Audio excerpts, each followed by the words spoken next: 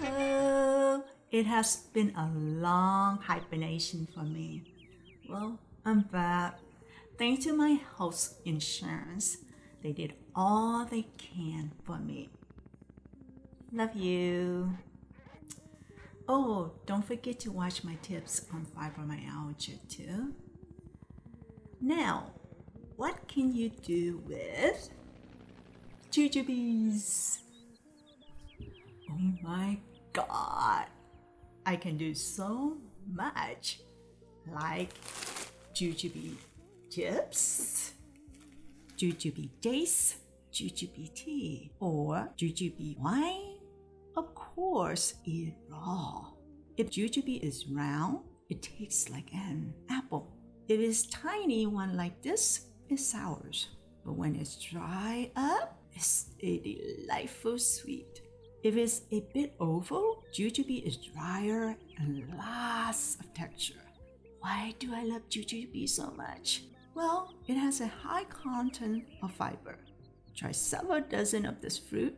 Guarantee you will have a great bowel movement. And when you are on numerous medication, this will help to regulate you for sure. Anyways, today I will teach you how to make jujube tea. Jujube tea helps with relaxation and is crucial for those who couldn't sleep at night. So when I feel more stressed, jujube tea it is. Let's begin. Need 1 cup of jujubes. I use round, oval, or baby jujubes for tea. Oh, I found this small crock pot. Works right. Add 2, 3, or 4 cups of water and cook it for 4 to 6 hours. Wow, so easy, huh? This tea smells like an exotic flower. The taste is so smooth, fruity, honeyish, and you don't have to use sugar. Tea lovers, you have to try this. Have it with date or chip. It's delicious. BTW, do check out my mulberry tea if you love sweet and fruity tea.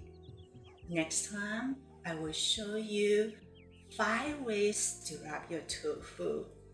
It's also effortless. Oh, thanks to my subscriber. See you next time. Bye-bye.